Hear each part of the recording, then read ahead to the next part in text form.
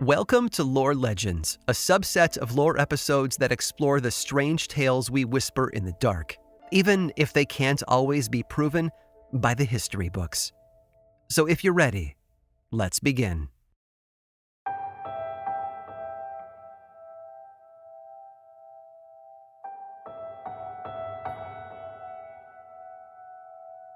There are monsters everywhere. From the big screen to our mobile devices, it seems we can't escape the subject of our fascination. Stories about monsters and the people they frighten are just as popular as ever. And of course, pop culture is filled with all manner of examples. From demonic spirits and friendly ghosts to wolfmen and zombies, literature and film have all the ammunition they need to show us the darker side of the world. But of all the various characters filling the page and stage, no figure has captured the imagination of more generations than one: the vampire. They've been portrayed as debonair and sensual, and as terrifying and brutal. Honestly, no matter how they're presented to us, we still gravitate toward their stories. Perhaps it's the idea of immortality, or the intimate way they kill their victims. Whatever the draw, we can't seem to look away. Hollywood has shown us that vampires can be a lot of things to a lot of people. And with each passing year, more and more branches are grafted onto that ancient tree. A tree, as you know, with deep and twisted roots. If we go back far enough, though, we can find all sorts of stories about evil people who thirsted for blood, causing their neighbors to question the inevitability of death. And those legends never lose their bite, no matter how old they are. But the stories from the past suggest that something darker is lurking in the shadows. And if you're ready, I'd like to take you on a hunt. I'm Aaron Mahnke, and this is Lore Legends.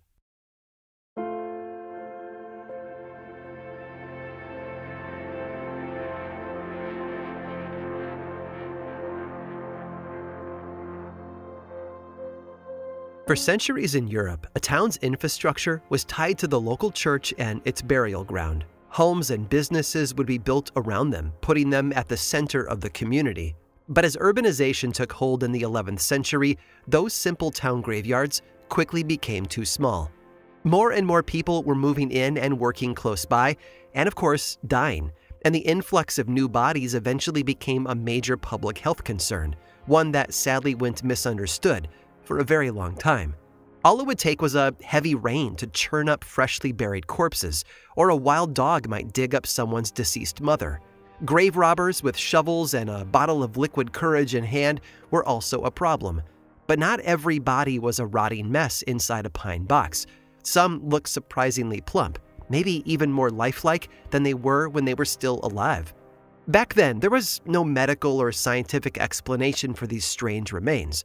Locals believed that they looked like that because they had been buried improperly or died suspiciously. These bodies were restless, they said, rising from the grave to stalk the living at night. They were called revenant, from the French revenir, meaning to come back. In Slavic, they had two names. One was upir, but the other became more familiar over time, and it's how we today refer to creatures that don't quite know how to stay dead: vampire. Some say that one of the oldest European stories related specifically to vampires is the legend of Count Estruc, whose origins can be found in Catalonian mythology. According to a prominent version of the story, it all started in the 12th century as Muslim kingdoms had taken over southern Spain. King Alfonso II worried that pagans in a particular region would side with the Muslims, who he had decided were his enemies. So he had to bring Christianity to the area, and he sent in a war hero to handle things there, a guy named Count Estruc. But the Count didn't convince everyone to convert to his new religion through love. After setting up shop in a castle in the town of Lares, he got to work convincing everyone by any means necessary: torture, brutality, and, if necessary, murder. For years, Estruc's tyranny reigned supreme, until he finally was assassinated by his own soldiers in 1173.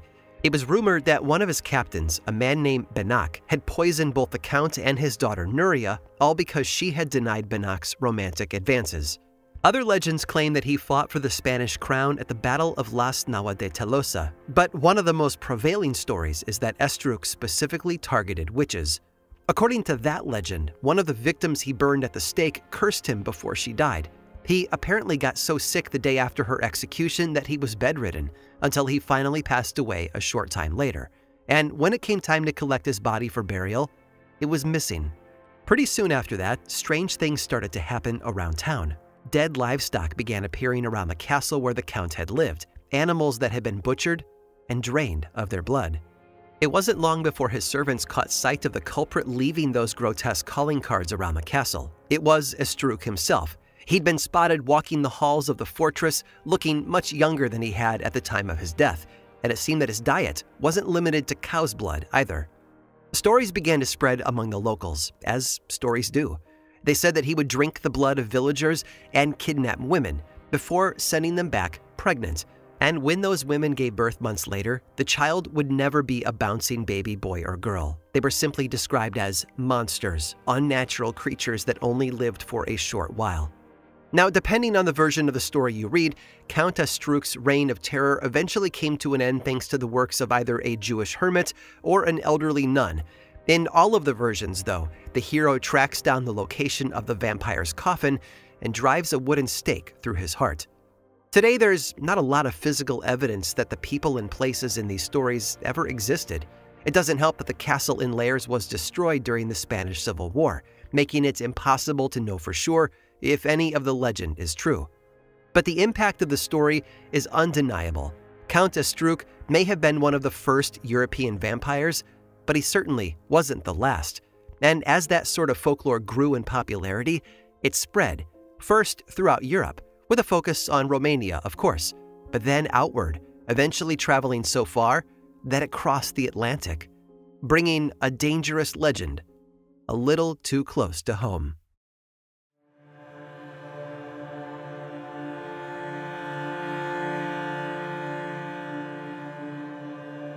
It takes one to make one. That's one of the most common elements of vampire folklore, right? That anytime they wish, they could create more of themselves just by swapping a bit of cursed blood. One of the most popular examples of this aspect of vampire folklore is, of course, Interview with a Vampire, the 1976 novel by Anne Rice. In it, we are told the story of a Louisiana plantation owner who is transformed by a vampire named Lestat. And of course, it makes sense that Rice would begin her novel in Louisiana, given the region's treasure trove of darker lore, stories that seem to shun the light. Now, the French first arrived in that area back in 1685 in a failed attempt to colonize it. It would take years for their efforts to finally yield fruit, allowing France to establish 3 major settlements along the coast: Mobile, Biloxi, and finally, New Orleans. Several years later, during the first quarter of the 18th century, France found itself in something of a crisis. It had lost a huge amount of money fighting the War of Spanish Succession. Soldiers and rural farmers were suddenly out of work, and they flooded the streets of Paris. They were destitute, homeless, and considered by the monarchy to be a burden. A lot of them were arrested for the sorts of crimes you might expect from desperate, hopeless people. But no matter how those deeds were classified, at the end of the day, they were simply arrested for being poor. Meanwhile, France's Louisiana territory was sparsely populated, and it hadn't produced much of anything. The hope was that the region could someday become a lucrative source of tobacco, just like their English neighbors to the east. But the war had used up almost all of France's resources. What they needed there were bodies, literally people to go and do the hard work. So France decided to solve 2 problems at once. It could remove its undesirables from the streets of Paris while also growing the colony's population overseas, all in one fell swoop, by shipping them from Europe to Louisiana. Of course, at first, most of these people were just men, and they were either convicts, military deserters, or smugglers. And that influx of men ended up creating another problem, because men alone couldn't populate the area. They needed, well, wives. These women were later referred to as filles à la Casket, or Casket girls, an odd name that we'll explore a bit later. Now, the first ship carrying Casket girls arrived as a merchant vessel named the Pelican in 1704. These women started in Mobile, where they were known as Pelican girls, but they eventually migrated to New Orleans. The next ship arrived 15 years later in Biloxi. But France was running into a problem, namely having enough of what they called women of virtue to send over the Atlantic to their colonies. So they repeated a formula that had worked the first time. They started sending women of ill repute. And folks, you are more than welcome to roll your eyes at all of these moral definitives. I know I am. Just be sure to consult your optometrist. I wouldn't want any of you to injure yourselves, right? Now, a large portion of the Casket girls who were deported were convicts, many of whom had been arrested for sex work, although in quite a few cases, the charges had been false. Women were plucked from orphanages and poorhouses too, all for the express purpose of becoming brides for the men already there. From 1719 to 1721, 5 ships delivered a total of 258 women from France to Louisiana. They had lived in squalor no matter where they were, be it prison, an orphanage, or a poorhouse, and were deemed by the government to be women without futures. It was possible that some of these women may have gone to North America willingly, given their minimal chance at success in France. At least in Louisiana, there was a possibility of marriage and children, but there are no records of such women. What we do have proof of, though, is that a number of families in France downright ordered French officials to deport their own imprisoned daughters to Louisiana, where their lives could be a little better. Of course, that is, if they survived the trip at all.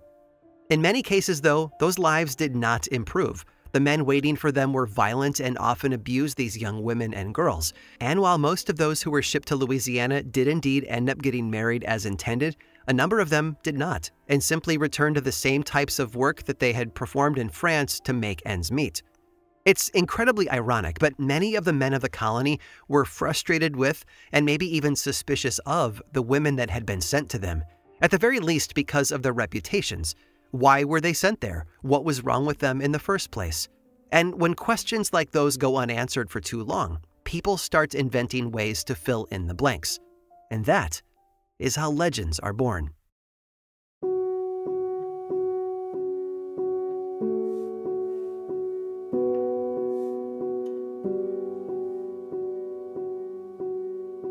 The legends have been around for a very long time.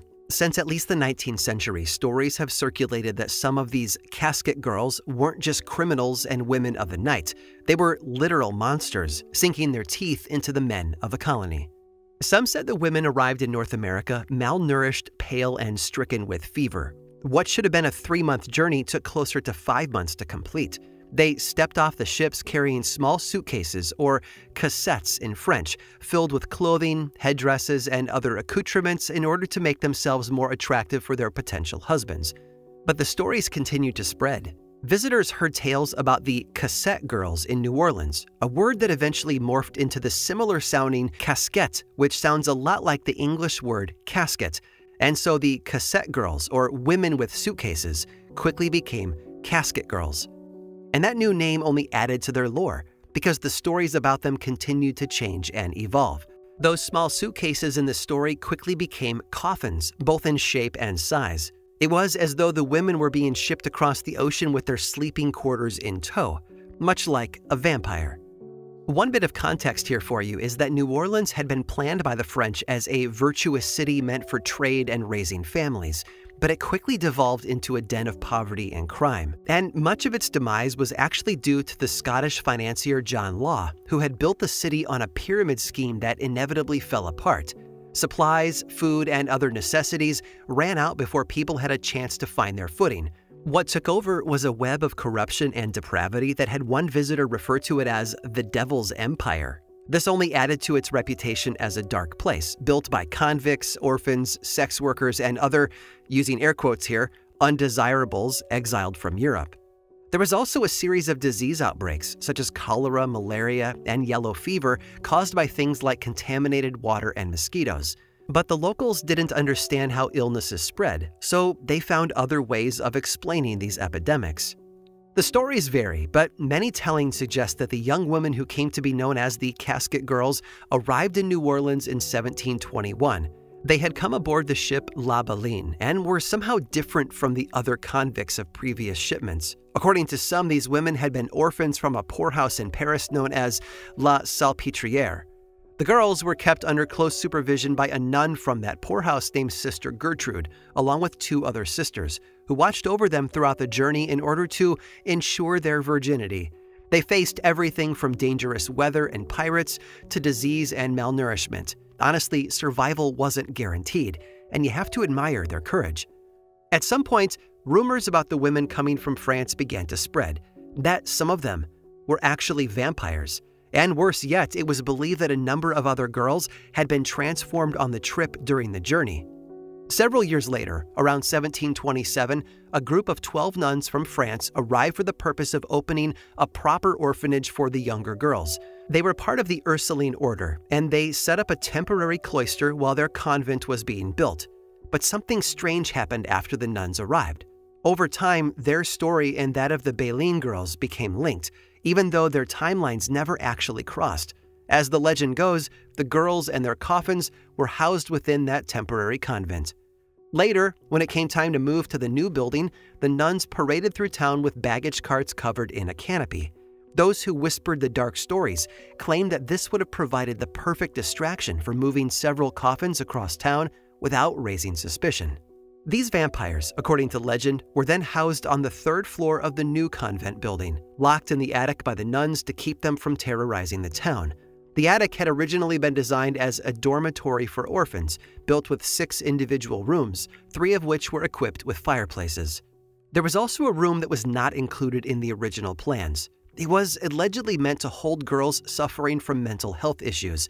Its walls were made of brick rather than wood, and it was sealed with a Dutch door that allowed meals to be passed through while keeping the nuns safe. The stories claim that this particular level of the convent was completely sealed off. The shutters on its windows were permanently closed, with, they say, nails that were allegedly blessed by the Pope. But those stories left folks wondering, were they trying to keep people out or keep something else inside? Even today, every once in a while, one of the shutters blows open during a bad storm. And when it does, some people have reported seeing a face in the window peering out at them, or the uneasy feeling of a pair of eyes, watching them from afar. Perhaps a casket girl still prowls the convent today, looking for a potential lover, or even her next meal.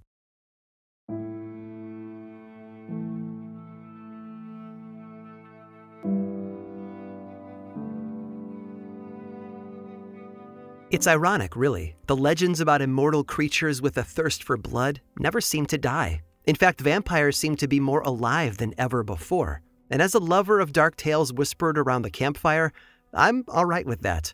So when we bump into examples of earlier stages of that lore, I find it exciting. Yes, we know that the legends are old, but hearing those stories really helps it all come home. But along the way, there have been some lulls in this obsession. In the mid-18th century, for example, the vampire panic in Europe started to wind down. This was mostly thanks to the publication of a book by a French scholar and theologian named Dom Augustin Calmet. It was called Treatise on the Apparitions of Spirits and on Vampire. It examined the accounts throughout folklore of various paranormal phenomena, including vampires in Eastern Europe. Calmet concluded that such creatures were nothing more than products of the imagination. But to the people who lived near the Ursuline convent, Calmet's beliefs couldn't have been further from the truth. The convent still stands in New Orleans at 1100 Chartres Street, and its 3rd floor, complete with sealed shutters, still remains a point of interest. And its history of vampire activity is not, as it turns out, restricted to the 18th century. In fact, a much more recent legend has cropped up in the last several decades, breathing new life into the old building. Back in 1978, 2 paranormal researchers decided to see if the rumors about the Casket girls actually being vampires were true. So they set up camp and cameras in front of the convent and then waited. They hoped to witness something strange along the building's perimeter. Hours passed. No ghostly presence made itself known, nor did an ashen, sharp-toothed vampire emerge from the 3rd floor. It seems that sitting outside the convent in the dark wasn't exactly a thrilling task. All that watching and waiting with no payoff took its toll on their resolve. Slowly, the researchers dozed off, and it was in that short span of time when something made itself known. By opening and closing the shutters, the same shutters that had been sealed permanently with those blessed nails all those years before. And the cameras they had propped up to record the event suddenly stopped. It seems that there would be no proof of what happened at the convent on this night, which, to be honest, is a shame. Because the following morning, the 2 lifeless corpses of the investigators were discovered. Whatever had killed them must have had claws like a wild bear, because their bodies had been ripped open in a frenzy and drained of all their blood.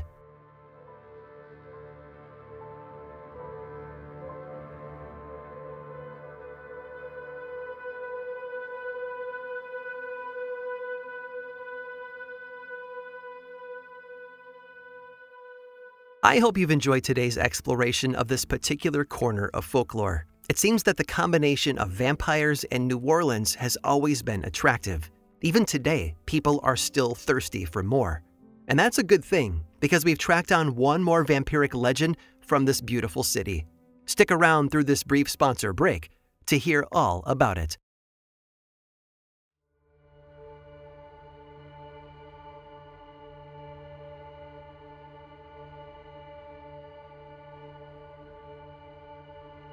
New Orleans is a big city with a long history, and the Casket girls are only one part of that deeper lore. It seems that there are other vampire legends associated with the Big Easy, and one of them happens to be a more recent addition. In 1932, a young girl was walking down Royal Street when she was stopped by a police officer. He noticed that she was nervous and out of sorts, and asked her what had happened. The girl told him everything, but her story sounded strange, almost too dark to be true.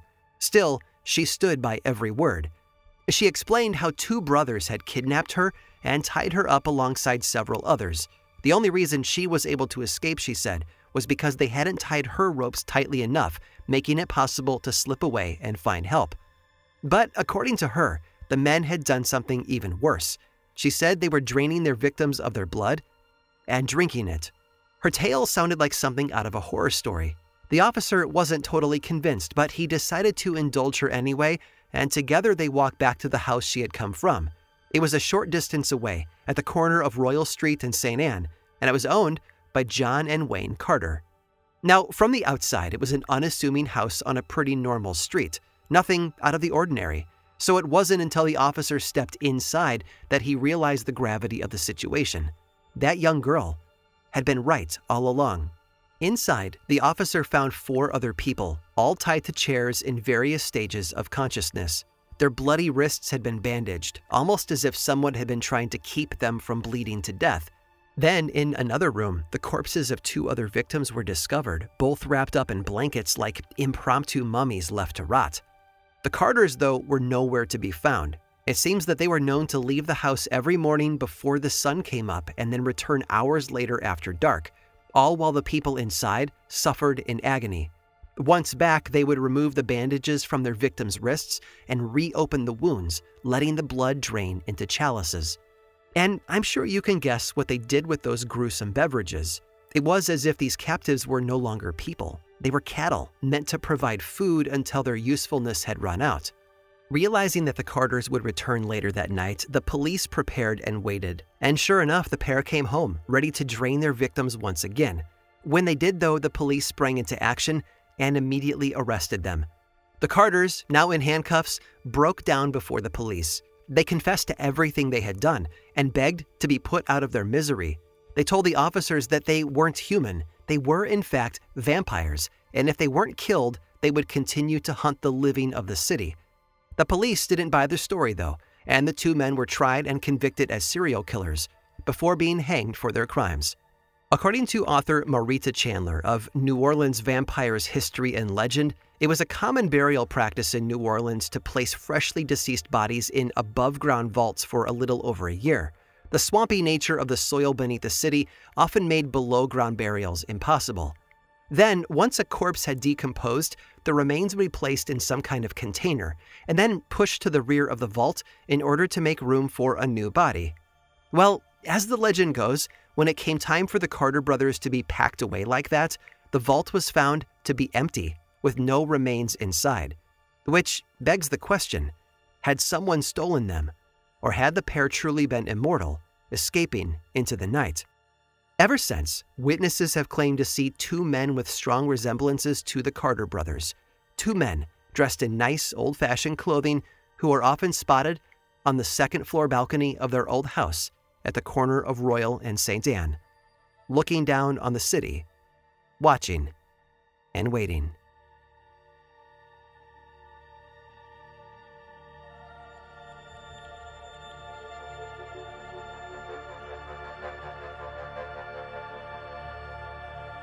This episode of Lore Legends was produced by me, Aaron Mahnke, with writing by Harry Marks and Aaron Mahnke, and research by Sam Alberty. Don't like hearing the ads? I've got a solution for you. There is a paid version of Lore on Apple Podcasts and Patreon that is 100% ad-free. Plus, subscribers get weekly mini episodes called Lore Bites. It's a bargain for all of that ad-free storytelling and a great way to support this show and the team behind it. Lore is much more than just a podcast. There's a book series available in bookstores and online, and 2 seasons of the television show on Amazon Prime Video. Information about all of that and more is available over at lorepodcast.com. And you can also follow this show on Threads, Instagram, Facebook, and YouTube. Just search for Lore Podcast, all one word, and then click that follow button. And when you do, say hi.